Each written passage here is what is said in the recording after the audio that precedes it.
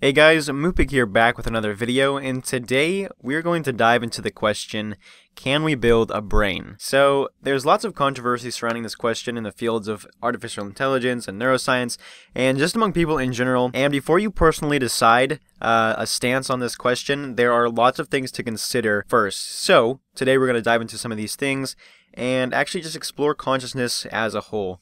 A little as well. So to start, we're going to look at one of the biggest names in AI, and that is Mr. Elon Musk. If you haven't heard of Elon Musk, basically him and his companies have been very successful in the recent years, and some of his companies, specifically Tesla and OpenAI, are very AI minded. They use the technology of the latest AI, and so that's why I chose him as a figure to look at, and also because he openly voices his opinion on the future of AI as well. So we're going to take a look just real quick at what he believes is the future of AI. So I'm going to go ahead and read you guys a quick snippet of an actual conversation between Musk and a news reporter. So the news reporter initially asks something like, what do you feel about the future of AI? How do you think it's going to be? And then what are the precautions we're going to have to face going into the future? And so Musk says the following: I think we should be very careful about artificial intelligence. If I had to guess at what our biggest existential threat is, it's probably that. So we need to be very careful with artificial intelligence. I'm increasingly inclined to think that there should be some regulatory oversight, maybe at the national and international level, just to make sure that we don't do something very foolish. With artificial intelligence, we're summoning the demon. You know those stories where there's the guy with the pentagram and the holy water, and he's like, yeah, he's sure you can control the demon? Doesn't work out. Along with this, Musk also has been quoted saying he has nightmares about AI and its future. So it's clear that even a figure like Elon Musk worries about AI and holds an opinion that in the future it could threaten the human race. Now, before I expand any further on this, I feel it's important to first differentiate between the dangers of progressing AI to the point of consciousness and the dangers of actually applying AI in today's world to potentially harm humans. And so with that said, the AI we have today is actually already capable of causing harm to humans, but not simply because it decides to, or because it has the internal motive to, but rather because people give it the power to. And so, quick example of something like this would be having an AI assist police officers in taking down attackers, and then the AI accidentally kills an innocent person due to a malfunction of the system. And so this type of scenario, this type of danger is actually a practical one, a plausible one we might see in the near future as AI is applied to more and more things, in this case law enforcement. But my whole point in bringing this up is to contrast this with the dangers that Musk is talking about. And what he's referring to is how at some point in time we will develop AI so far that it will actually become self-aware and gain its own motive to inflict harm on the human race for the good of the AI itself. This scenario is the future Musk believes is inevitable. However, it seems very far-fetched given several factors. To start, the standpoint that Musk holds is completely contingent upon a concept known as emergence. Now, emergence, just in the context of the brain, is the property that consciousness emerges from the mind, given its physical makeup. So basically what that's saying is because the brain exists the way it does, consciousness is a natural product of its existence. That consciousness naturally emerges from the mind. And just to provide a few analogies to hopefully better connect you to the concept of emergence, we can look at something like chess, for example. So chess is a game governed by fairly simple rules, but from these simple rules emerge enormous complexity within the game. Another example is water. Water molecules are fairly simple, fairly small, but when you group lots and lots of them together, new properties emerge from the group as a whole, such as liquidity. And so the whole concept of emergence gives rise to the standpoint that Musk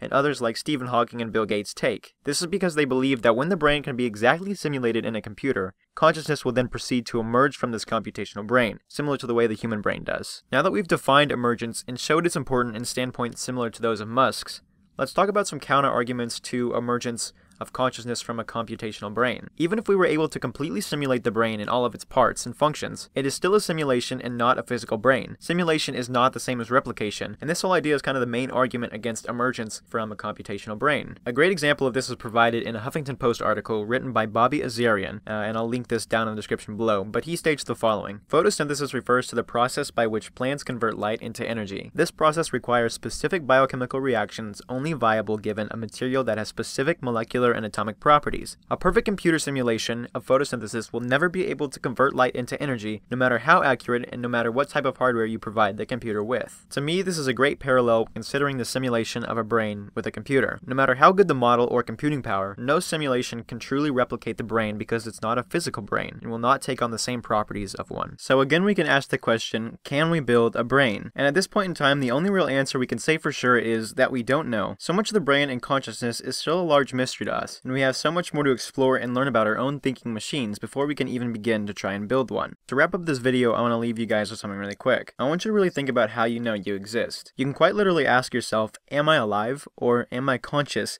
And truthfully answer yes to yourself. It's really an amazing thing to think about. Now I want you to wiggle your fingers and toes and really feel what it feels like for your mind to inhabit the body you have. When you want to move a muscle, you don't think twice about it. It's almost like your mind is everywhere throughout your body, even though it isn't, of course. This is because connections from the nervous system are intricately woven throughout your entire body, connecting it to the brain. But just the whole idea of being self-aware and knowing that you're conscious and having control over every single movement and everything you do is truly an amazing thought, and there's no way to really describe this in words. So I thought I would leave this whole kind of idea with you guys to stew on if you've never thought about it before.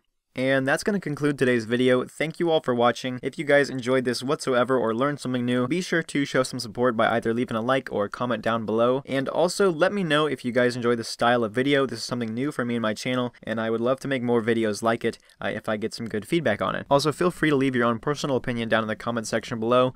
I'd really love to hear some of your own personal opinions and have a nice conversation amongst viewers about this topic. A quick message to those of you who have been subscribers for a while now.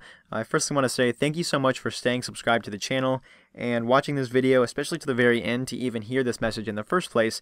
But I know it's been a long time since I've actually uploaded a video, and if you were unaware, I've officially resigned from the MCPE community, so I will no longer be uploading any more MCPE content. And I originally stopped uploading MCPE content in the first place simply because I was not very interested in what I was doing and the content I was producing. I really wanted to pursue some of my own personal interests, and those did not include making MCPE YouTube videos. But I still love YouTube. That does not mean that I have forgotten about you guys, even though it's been such a long time.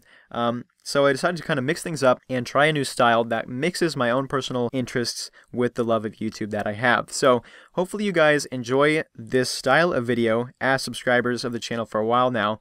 And if not, I can totally understand why you would feel like unsubscribing. I know many of you have subscribed for gaming only, and I totally understand if you want to unsubscribe. So feel free to do that if this is not the type of style you want to see out of this channel. But this is the new kind of style I will be pursuing, and if you enjoy it, be sure to let me know down in the comment section below and that you've been a subscriber, and I would love to get back with some of you guys. So that officially concludes today's video. Once again, thank you guys for tuning in, and I will see you all in the next one. Have a good one.